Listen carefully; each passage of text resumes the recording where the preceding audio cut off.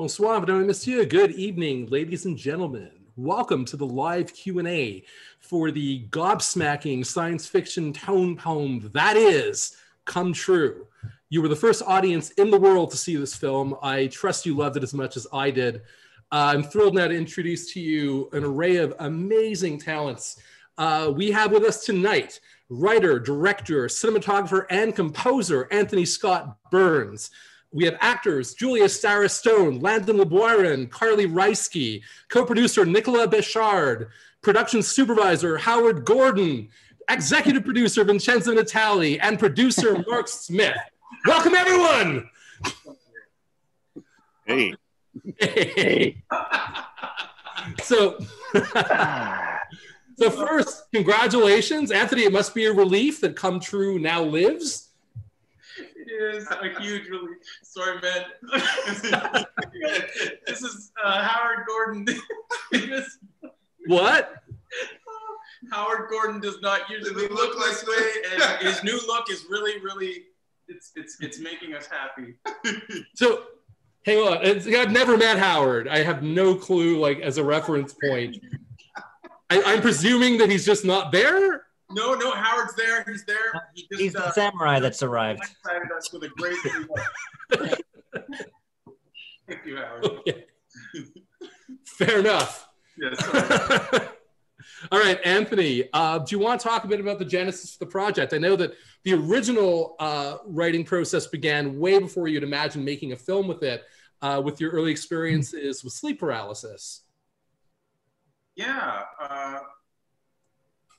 The movie came to me from a lot of personal experiences, but also from a want and a desire to I don't know, to make a horror film that came from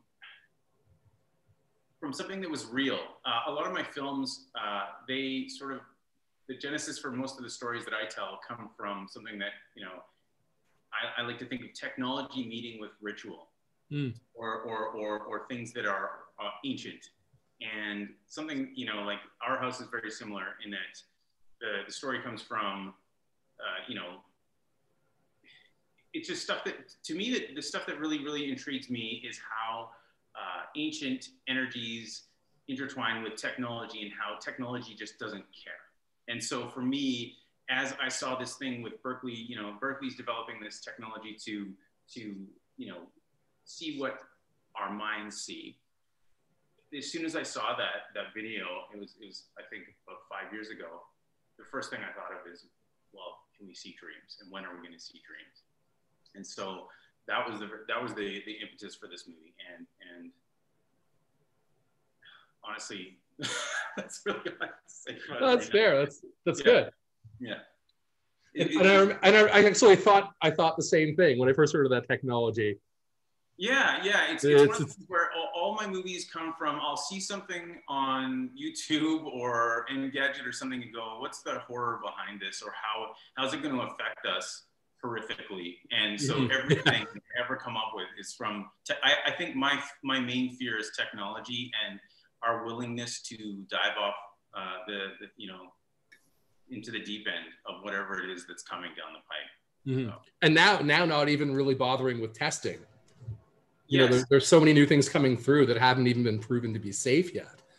I feel the same way about cinema, and I think it's sort of, but cinema shouldn't be safe, in my mind. I'm saying in terms of how we see cinema, we got our smartphones, a while back, and we haven't seen the edge of the cliff yet, but you feel it as someone who makes cinema. We don't know where it's headed. So I think my fear of technology probably comes from the way that it encroaches on the cinematic process. No, that makes sense. And technology's made it so that people now are no longer, they resent the idea of submitting to cinema the way that we did when we grew up. The idea that, if the film's going to begin at 8 p.m. and you come at 8:15, it began 15 minutes without you. It did not wait for you. And it won't pause for you, and maybe it won't spoon feed you, and you have to catch up with it.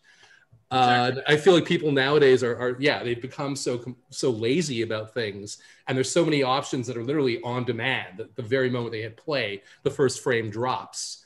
That they don't really want to. They don't see cinema as a sacred experience the way many of us grew up seeing it. Well, I mean, and I do blame technology for that, even though it's also made so much art so much more accessible, both in terms of awareness and actual availability of the pieces. Yeah, no, you're exactly right. Again, that's where the fear comes for us. Is that, you know, what you're talking about is something we talk about a lot as filmmakers. Is that when you grow, I mean, I don't want to feel like a really old man, but it's the truth. Is when you end up renting the same video over and over and over, or you can only afford one video cassette. That's the one that's on, and you sort of you learn from the repeat watches, and you gain a value from sort of having to spend your hard-earned dollars on a piece of media, and that relationship definitely does freak me out. Mm-hmm. Fair. Now you've said that particularly the character of Sarah is emotionally autobiographical to you in many ways. Would you like to speak to that? I guess so. Sorry, Mitch, I'm just so bad at this. No, don't worry. It's truly inorganic and awkward to do Q&As this way. I more than sympathize. I've been awkward and uncomfortable for the last 10 days. So, by all means, be awkward and don't be self-conscious about it. If anyone, by the way, if everyone here wants to jump in and speak, please do jump in over me whenever you want, except Howard. Yeah. Howard has lost his speaking privileges. Right. So yeah, you know, yeah. So, do you want to talk about the character? You don't have to. Well, okay. For me, Sarah, you know, mirrors a lot of my feelings and the things that were going on for me.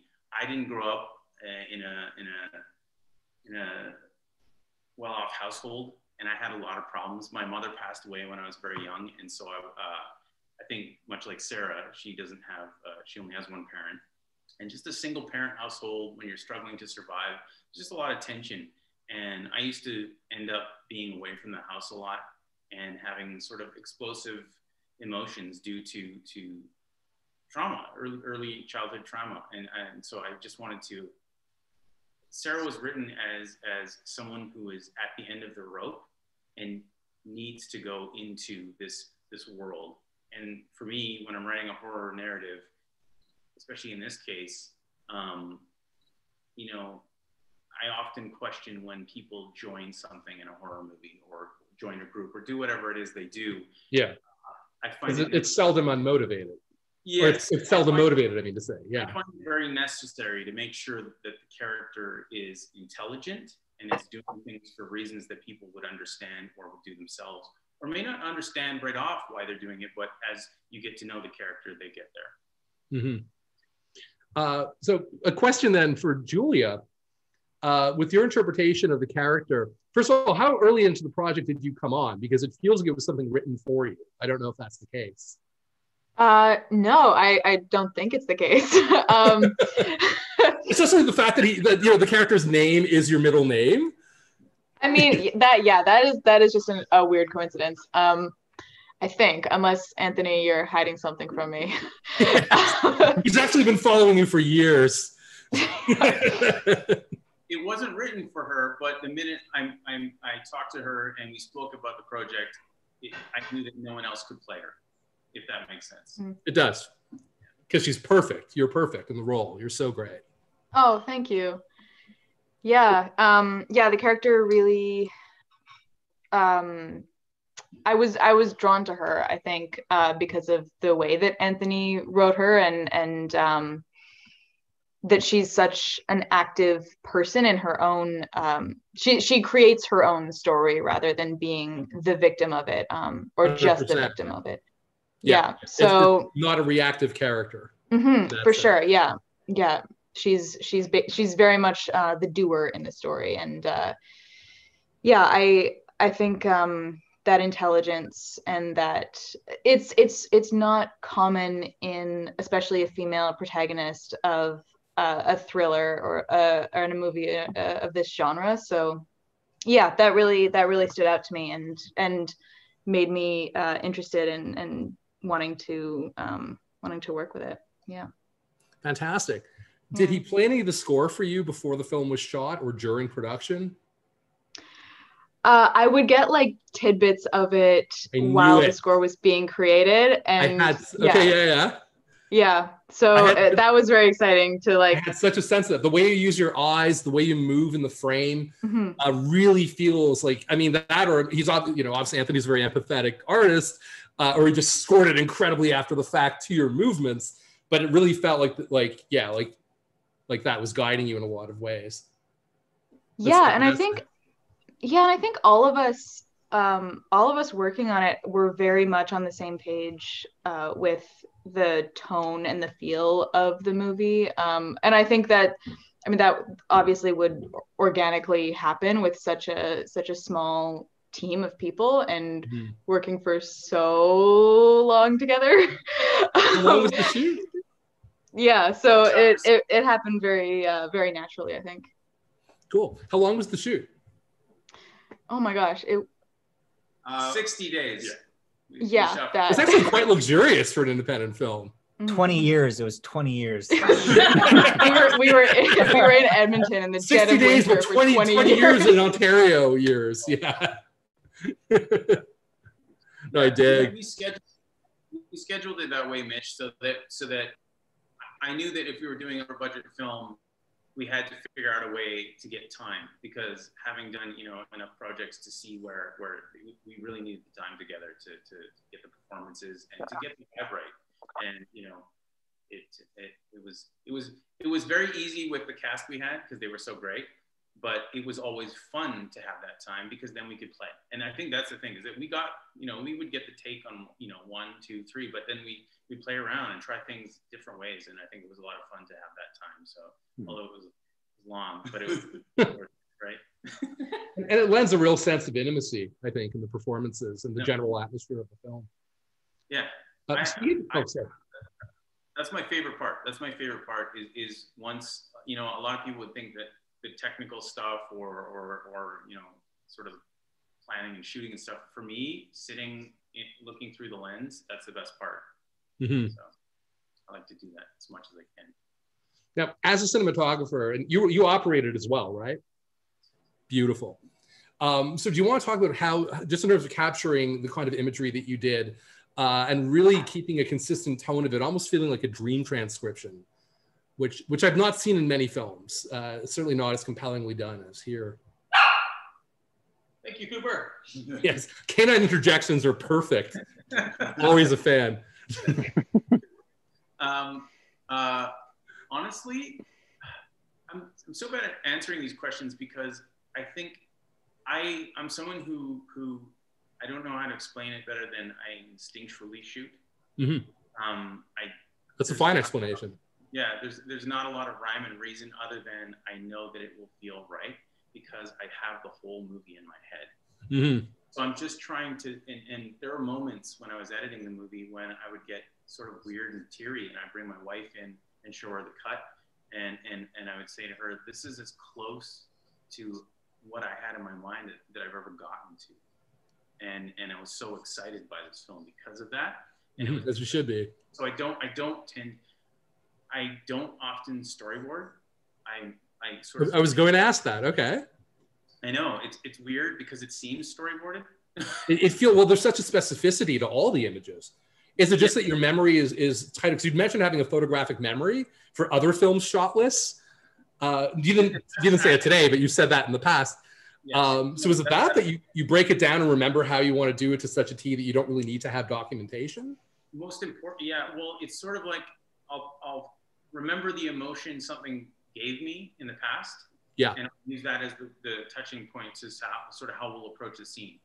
And then if it's not working, we'll approach it in a different way. But that's the starting point, is that something in the past had worked and gave me that feeling. Because that's really what the movies are always about. It's about 100%. Yes. All of that stuff from our own experiences of imagery, that all becomes emotional shorthand. 100%. Yeah. Excellent. Do you want to talk about composing the score? which amazing score. I adore the score to this film. I know I emailed you about it already when I first saw it, but you basically have the same answer.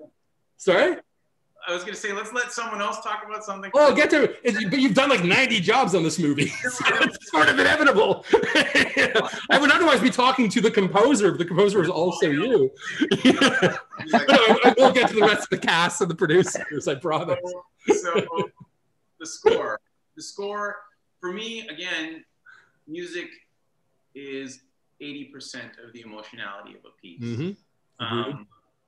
That some people will strongly disagree, but for me, 80% of the emotionality, like if we have the very same performance and the very same editing and I put in some library track, it's over. It's just over. Like it doesn't work. So the score is really important.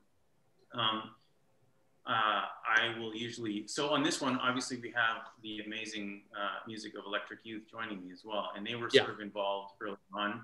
And we both sort of decided to take certain tonal parts of the film.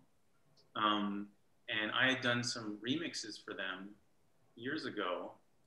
That Modern Fears remix is just immaculate. Yeah. So I did that one because we're friends, and it was just sort of like we were doing, you know, playing around and doing stuff. And as soon as I wrote that one, I think I reached up and I said, I think we should just belong to come true, this thing I'm working on right now. And we got to talking, and so really they went off and they wrote some tonal pieces, and I went off and I wrote some tonal pieces, and then together we sort of came together and they put together some stuff for certain scenes, and I did. So it was really great collaboration. And then we ended up recutting the film a lot, and so many of their beautiful tracks didn't even, because the first cut of this film, because I shot it, I became in love with a lot of things. It happens, yeah. And we had quite a long director's cut. And how long was the first cut? Mark? 2 hours, 2 hours and 15, I want to say. No. That's actually not crazy. Like 240, I believe. 240 is more crazy. Okay, yeah. Would still work, I think, for this kind of a film, but yeah, that's more what a first cut often could be. And so that's the cut that they wrote to and I wrote to. And ultimately, a lot of the stuff that they worked on with me was the more emotional first half of the film. And, you know, just as you do, you distill the film down. And so a lot of the stuff didn't end up, but they have made some of the most beautiful music, and I can't wait for you guys to hear it.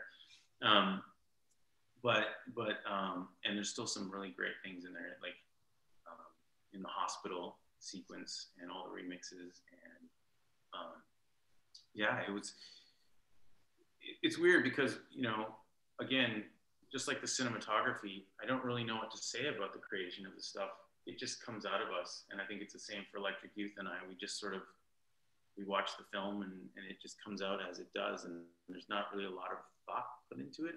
I know it sounds... No. It's emotion over logic. The best art is a triumph of emotion over logic, I think. And that's the thing, that it just, we're working together to try and pull out emotions. And Electric Youth and I did that. You know, we worked together to try and do that. I love our collaboration, our cover of Holocat by Shriek That. We worked together to pull out an emotion. And yeah, that's why I'm terrible at explaining these things, is that for me, a lot of it is just instinct. And I've been lucky enough to have this sort of drive and want to do these things, and lucky enough to be able to do them. And there's, for me to say like how I come up with the compositions, I would have to say just luck, because they just come out. It's instinct and intuition. Yeah. But I will say, I love the way it's spotted through the film. The fact that the movie is almost wall-to-wall music and sound design. Like, I feel the score in this film plays, but that's a great thing. It doesn't work for all films, obviously. It depends what you're going for. But you know, I personally struggle with that, you know, when I'm thinking about how I'm spotting the film, but I can't help it. They're music videos that were in my head. But also it creates an emotional coherence to it, I think, too, and a certain dreamy consistency. that if you just went with room tones for big parts of the film, it would still work because the performances are so compelling and the visuals are so strong. Yes. But I think that music, it's almost the way Tangerine Dream used to approach their scores in the late 70s and early 80s, you know? Well, Electric talk a lot about that, you know. Obviously, you can hear that there's definitely an influence from Tangerine Dream. Big time, yeah. But yeah, it is what it is. Like, I can't help myself but write music to these scenes. And maybe if I was a more disciplined artist, I would, but no. You're as disciplined as you need to be to make good art. Thank you. Yes, you're very welcome. Okay, so moving to Landon and Carlee, do you want to talk about your approaches to Jeremy and Anita? Yes, you're off the hot seat. Go for it, Landon. I don't know. I mean, I was immediately interested in Jeremy by the script, and I mean, he was already sort of there. It's funny. Anthony and I talked to. I think Anthony and I at the beginning saw different versions of him that eventually kind of morphed into one version. You know.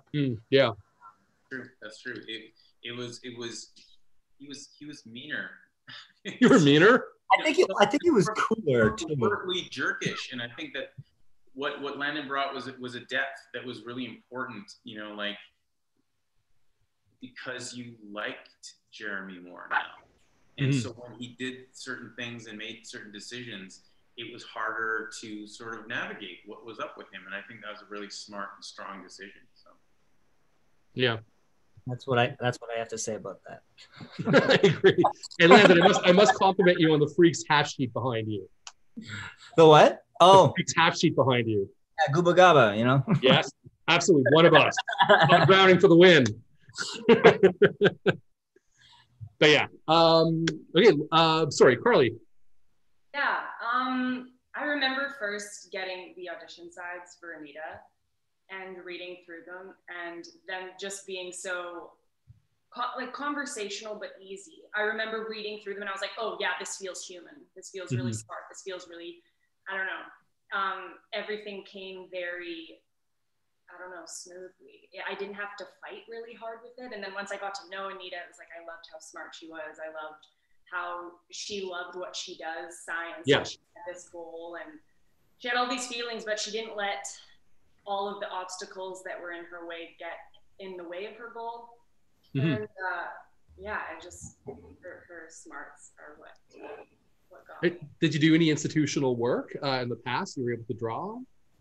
I was able to tour a few facilities. Ooh, nice. I know some med students, so I kind of just did my research with them, and I got to tour a lot of labs. So that was helpful for me. Kind of really got me into what we worked on. So. Cool. Oh, great work. So moving on to Mark, Vincenzo, and Howard. Well, actually, sorry, Howard, your production supervisor. I'll get to you after. Vincenzo, Mark, and Nicola. Sorry about that.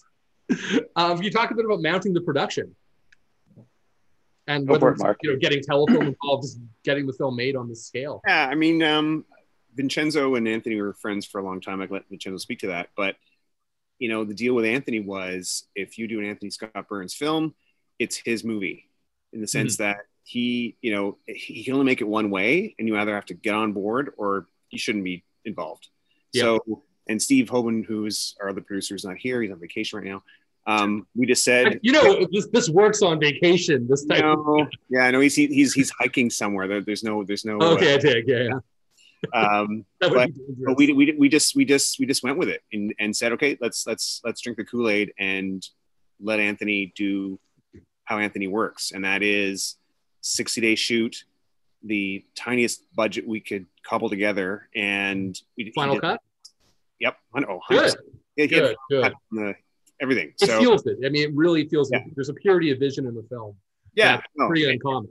Yeah. And again, in a lot of ways, we should not have been allowed to make this movie. It's at the budget class you did, though. You should. It makes sense.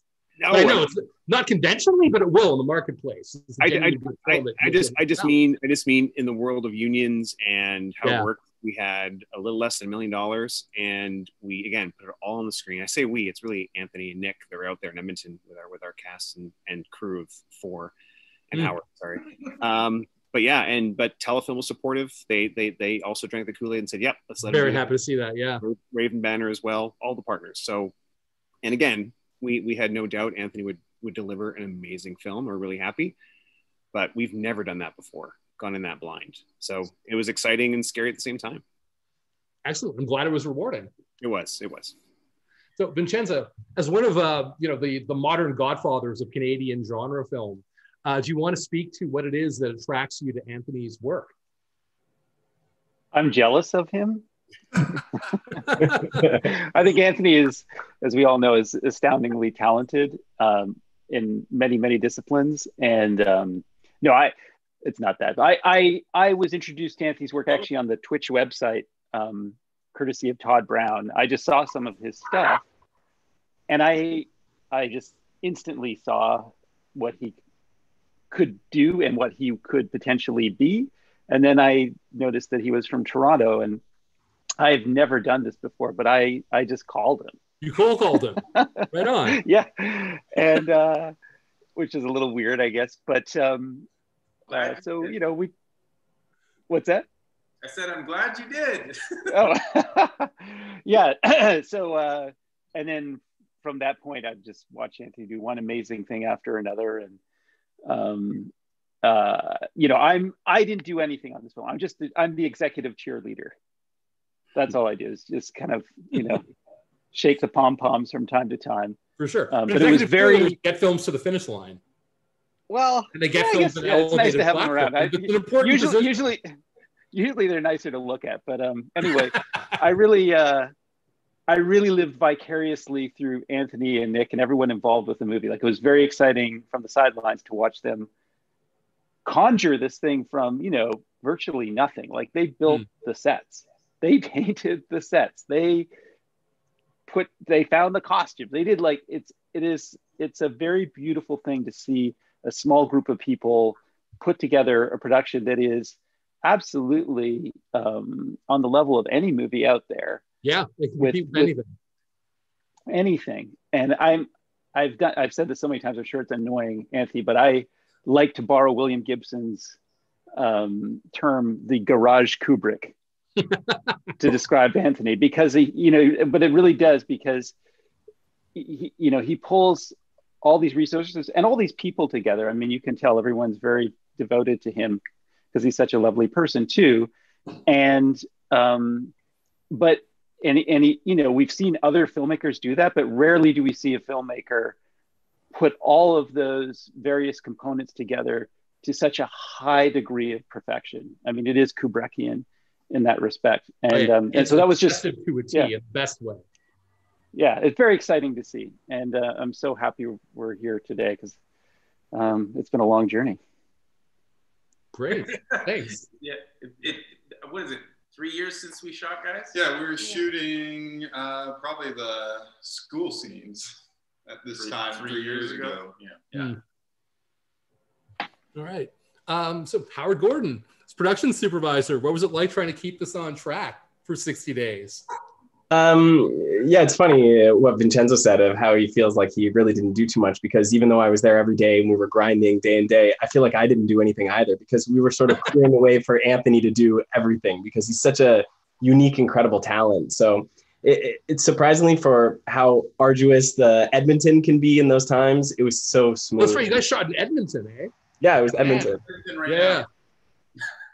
It was actually smooth sailing. It was shockingly smooth. Fantastic. Cool. Now, hang on. I've had notes. There was a beautiful Anthony. I know you hate talking at this point, but I just... No, listen, once you got me going, I'm okay. Okay, cool. Yeah, I totally get that. Again, I'm awkward about this stuff as well. You know, I mean, like, I'm loving this, but like, it's always doing it like this through the cyber webs is super weird for everybody. So you have a beautiful, beautiful quote talking about Asperger's syndrome in relation to the creative process. And I was so touched by it. So to quote you in depth, but it's worth quoting the whole piece, I think. You said, my films are not made just to tell a story. My movies are how I speak. Making movies and music are the best way I know how to effectively communicate with neurotypical people. Asperger's allows me to distill the elements of cinema into emotion and a kind of interpersonal communication. And I was so touched by that. I just wonder if you could speak to that a little bit. Or is that really the final word? Because that's cool too if you're not comfortable with it. Well, no, I don't want to put you on any kind of hot seat. What would you like to know? I mean, just more like, I mean, how this affects you, like when you're working creatively, and you're communicating with your actors specifically, how you want them to move through a shot, how you want them to feel about a moment. Well, I mean, a lot of it is just instinctive, I'm sure, and probably impossible to explain. Maybe everyone here can sort of speak to that. I tend to be okay on set. Mm-hmm. Oh no, I'm sure you are. There's no question of that. Once I get in the zone, I'm okay. It's I know. Getting there that, like, I was in a trance for the first 5 minutes of this.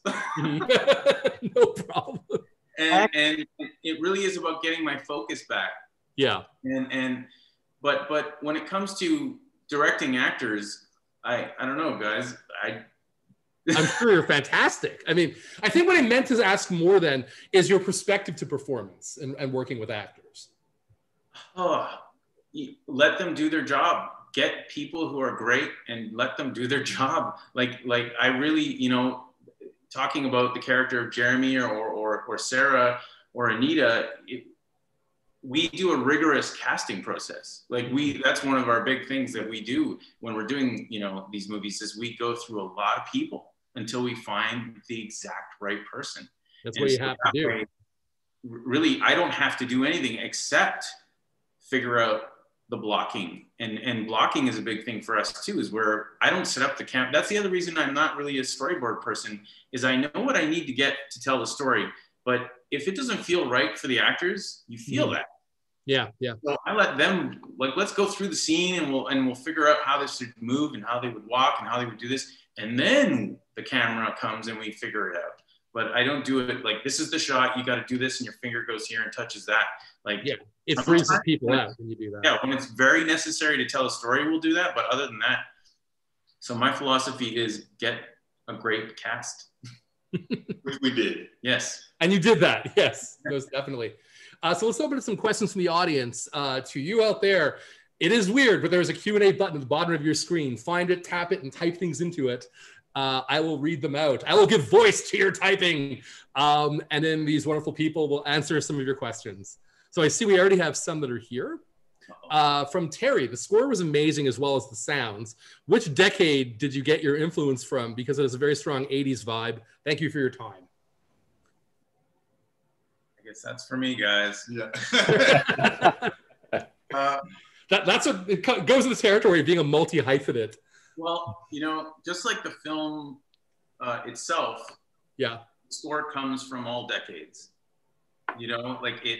It might have some 80s elements because there's synthesizers and stuff in there, but I don't know about you guys, but I feel like if you went back to the 80s and dropped this off, they'd be weirded out by it. And so it has elements of things that it's a merge of all the things that I love about film score in general. And so, but definitely, obviously, I grew up in the 80s, so, and I mean, John Carpenter is a huge inspiration, even though it probably doesn't sound like John Carpenter music. No, it does in places. I mean, evocative of it. It doesn't sound like a lift, but it's clearly like, I mean, any modern electronic scoring has elements of Carpenter, Marauder, Tangerine Dream. Yeah. I think inevitably, I mean, it's what we've all grown up with.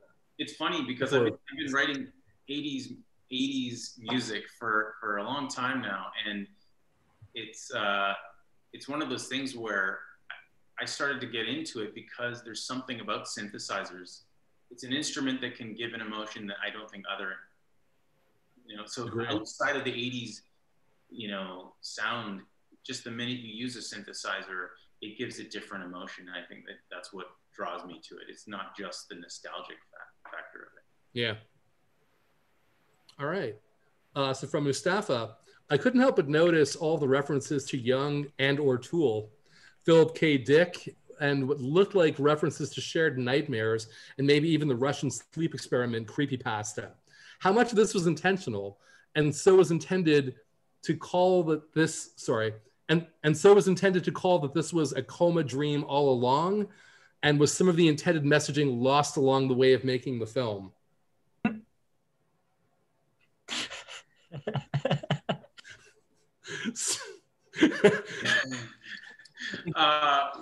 Okay. That's a lot to unpack. That's a lot. Yeah, there was yeah. Okay, let's start from the first section. What's the first section? Okay, so the first section was reference to Young and or Tool, Philip K. Dick, and maybe it looked like reference to shared nightmares. So how much of all that was intentional, and so intended to call that this was a dream, a coma all along? Right. So would it be that the character would have already had that knowledge of all these different things that the movie might be referencing, and that can explain why she was in a coma, that she would be, visualizing all of this stuff in a subconscious state? Well, that's a really, really good question. Yeah, no, exactly. Once we got through it. It's just because it was two questions together. Yeah, but that part really makes sense. And then, and he was asking, and was some of that intended messaging lost along the way? I get what he means now entirely. Yeah. Well, it doesn't feel lost along the way, but it's just saying that, I think he meant, was that going to be a more concrete point at one point, perhaps? Well, it's in there as much as it's needed to be in there for people to figure things out. That's how I feel about it. And in terms of Carl Jung, of course, it's the reason we're seeing all this stuff. Well, I don't want to explain the movie. Yeah. And that's just the audience as well. The ambiguity of the film is a very strong part of its power. So I think it would be good to keep a way to refrain from interpretive questions as much as we can. Well, interpretive questions are fine. I think this person has figured out a lot of there's a lot of stuff to unpack in the film itself, and I think that they're on the right track. Okay. Yeah. So from Carlee and Roy, Julie, can you talk a little bit about the process of preparing and filming seizure scenes, panic attacks going into shock? Oh, okay. I had part of it was experience.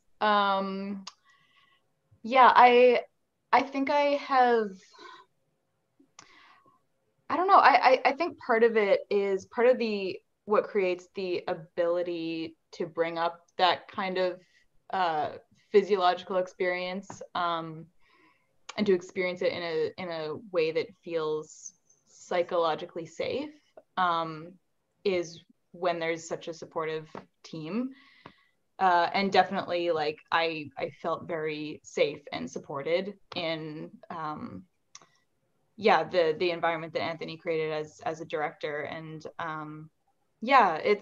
I have some sort of separation from the emotions and the experiences that Sarah is having as a character, versus myself when after the scene is over. And although the emotions are happening and the experience is happening physically in my body, they don't belong to me after cut. It's that was the character, that was her world, and now I'm safe.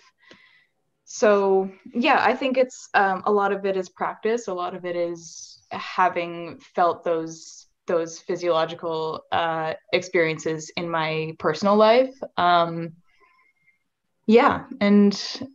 Anthony being so great and creating that safe environment. Okay, that was great. Thanks. So Sean Kelly asked, how did you produce the horrific Dreamworld landscapes, and how influenced by Silent Hill were you? Well, we made the dreamscapes all in CG. There was a small team of us. I was directing it, and I had my good friend Ash Thorpe on board, who's a production designer, and a fellow named Francois, and Olaf Blamaris, and Connor Grevel. And we all sort of built asset. I like to approach my visual effects like a toy set. Can you guys hear me okay? Yeah, it froze for a millisecond. Okay. And so I like to create, so the dreams are built of icons, obviously. And what I would do is I would have my good friends build elements here and there, and I would create these sets, and I would animate and sort of try and create a vibe based on dreams I've had. And we would sort of storyboard all this stuff out. This is where we storyboarded, and this is where we built out icon, like. Well, the pure VFX set pieces, that's different. It makes sense to storyboard. Exactly, but I still approach them like a toy set. So when I had a great group of talented artists working with me, and we would create these little trinkets and things to put into these universes that I needed, and then populate that stuff, and we and then I would go off and animate these sequences into what they are now. But yeah, fully CG and just, yeah. How influenced were they by Silent Hill? I'm sure they are, because I grew up playing those games, and that's sort of the whole point of the dreams in general. And that's sort of when, as artists, when we were building this stuff out, it's pulling these icons and images from our lives that end up in the dreams and sort of end up in all of our dreams. And that's the idea, is that there is something to the Carl Jung thing that the fellow was saying before, is that unfortunately we are all seeing a lot of the same things. So that was a good answer. Okay, not going to ask that question. Jerk.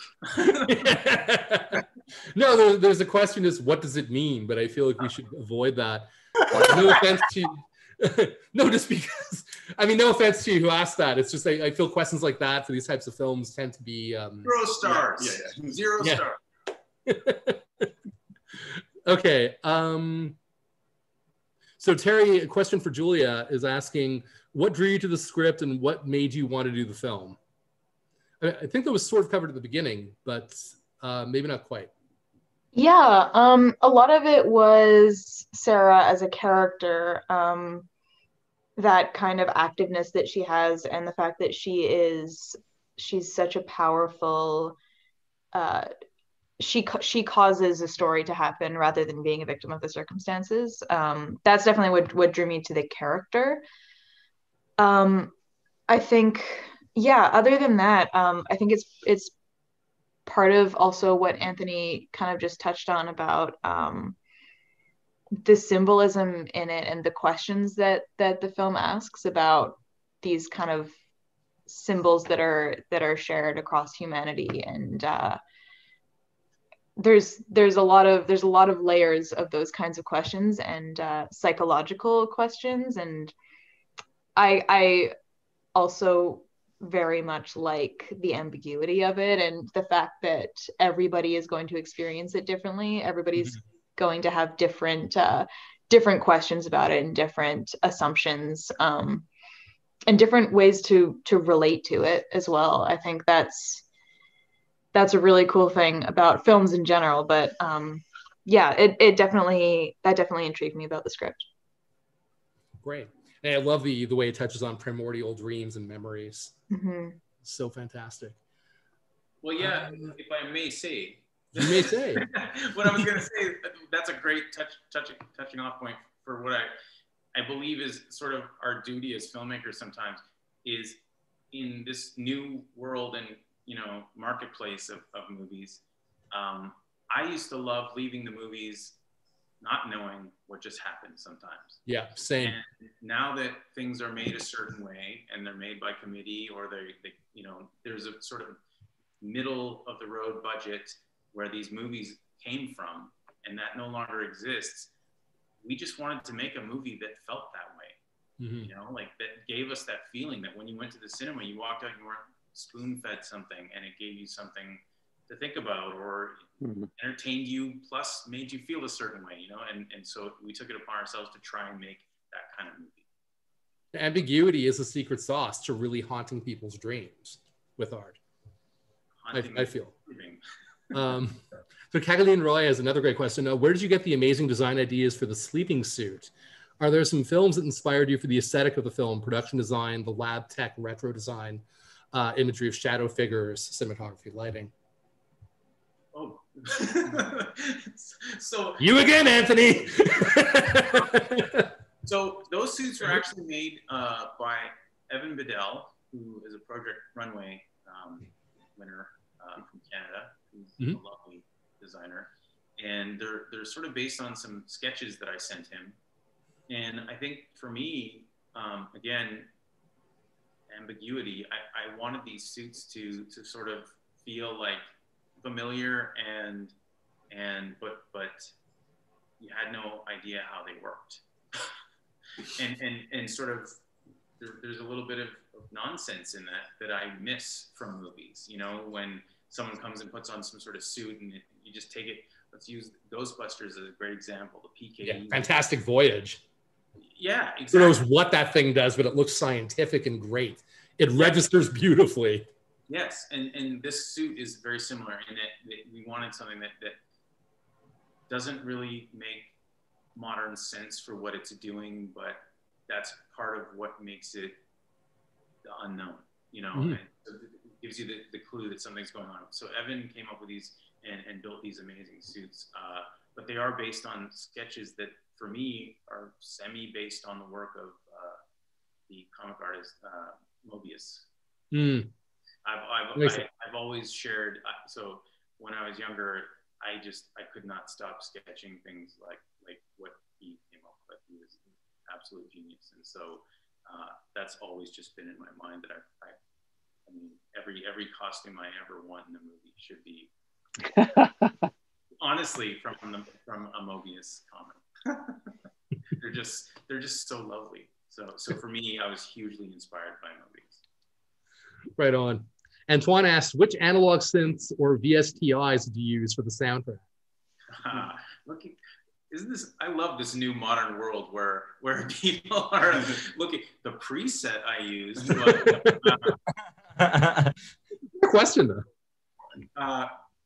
Funny enough, I was lucky enough to be married to an amazing woman who got me for Christmas a Moog 1, and anyone who knows what that is, be jealous now. And that was the primary instrument for the soundtrack, was the Moog 1. I would stay up late and make my own presets. So all of my cues, the Moog 1, and now on the Electric Youth side of it, I can't speak for them, but I know it was also equally awesome synthesizer. But almost all, I think both of us, we stuck in the actual analog realm as opposed to VSTs. So. Excellent. Michael Olson says, this is more a statement than a question, but it's a good one. I work in film in Edmonton. I saw when you came to town in 2017. I know how hard it is to make a movie so full with such passion for a low budget. I just want to say I'm happy to see it finished as a great movie. Thank you so much. Thanks. Yeah. Thank you. That's a great, thank you. That means a lot. And Antoine, by the way, just responded to your to the Moog with nice, many eyes. Yeah, nice. That's great. Kat asks, asks, love seeing pieces of Edmonton in the film. What made you decide to film it? Well, I grew up in Edmonton, and did you? Okay. Always felt a little strange to me in a good way, in a creative way. There's an underground to Edmonton. There's an oddness to Edmonton that people don't really sort of see from the outside, that if you live here and you work as an artist here in town, you get to see it. There's a passion here. And I thought it would really fuel and help, because we are a low budget production. I knew that we would get the support necessary to get through it, and to have, you know, the artists and, you know, crafts people who could help us get through that with such a limited budget. And so that's why we came here. I mean, we were able to get locations and things that we just would not, it would have been impossible elsewhere. So it was really, really logistical, but also I wanted to shoot, the guys will remember, everyone on the team will remember, we shot a lot of stuff where I grew up, and I wanted it that way so that I understood the emotionality of what we were trying to get. So, you know, whether it's the park, you know, where she wakes up or whatever, these are places I grew up around. And That's the best. Okay. Yeah. The late night gunshot. Remember that? Was there a gunshot mid-production? They're like, yeah. One night we were I out. had forgotten, but thanks for reminding me. We shot for about like 4 weeks straight overnight, and I think one of the last nights at about 3 or 4 in the morning in a nice community that Anthony was where from. Where I grew up. We were walking one of the walking scenes, and you just hear gunshots in the very close distance. Yeah, and then a helicopter and a spotlight. Yeah, it's fun. Didn't a guy like pee outside of the coffee shop when we were there? That like there's just like a guy came up, he's like, he just peed outside. That's what I'm saying. There's a flavor here that is important. It's like honestly, like I don't know about you, Mitch, and everyone else, like I'm just sick of movies looking so similar, clean. Yeah. You know, we really wanted to make a movie where you didn't see the CN Tower in the background. Yeah, that too. Props to that. Yeah. Definitely. Streets that don't seem to have been vacuumed, always good. So, yes. Edmonton was on.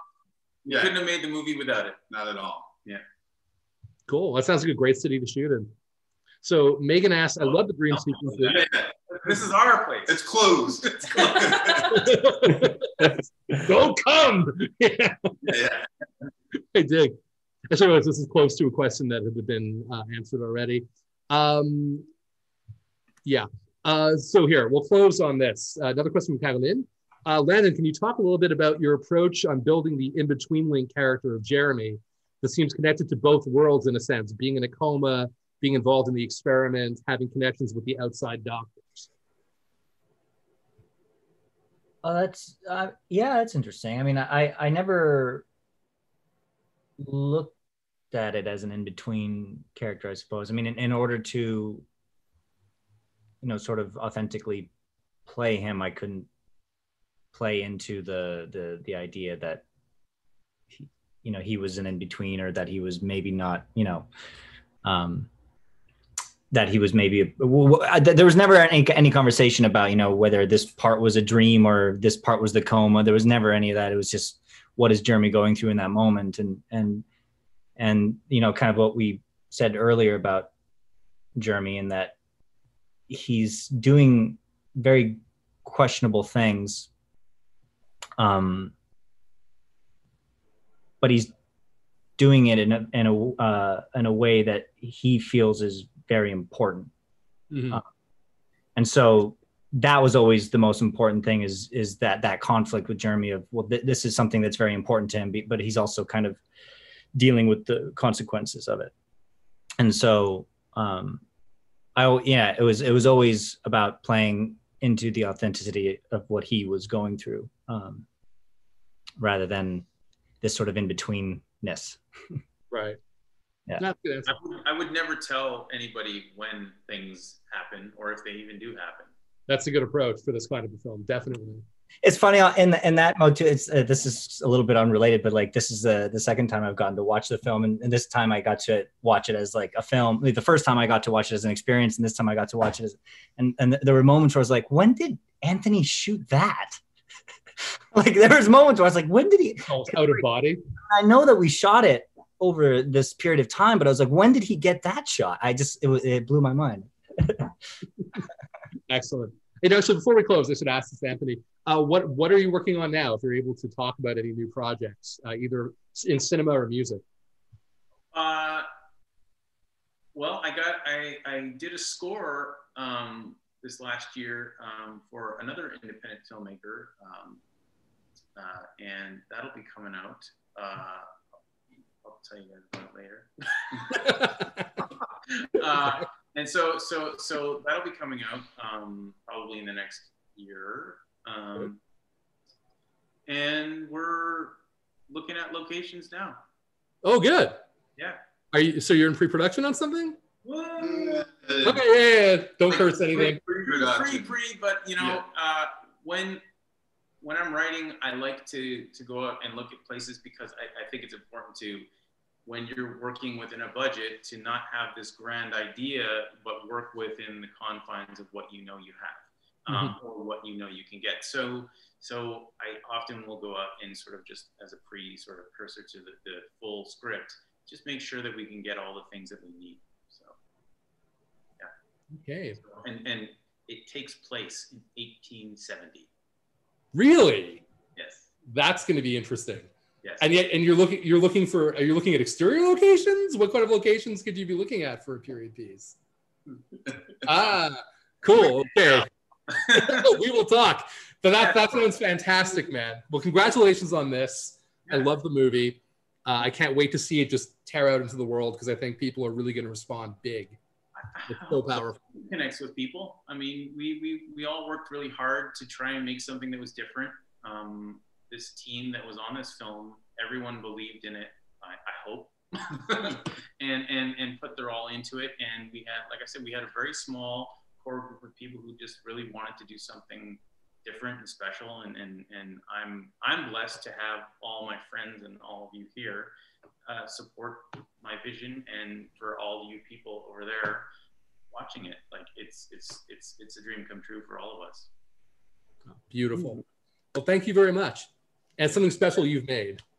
Well, thank you, Mitch. And I hope next time we can be in person, and I will zone out for the first 10 minutes there too, and then we'll see me slowly come to life. It's so okay. Don't worry about it. But yeah, a physical cinema space, shared experience, lots of human beings reacting at once, all the cerebellums together in one physical area. Through the roof. Yes, fuck this apocalypse thing. All right. Howard, good luck with everything, and we'll talk soon. Have a good night. Bye. Thank you, everybody. Thanks, everyone.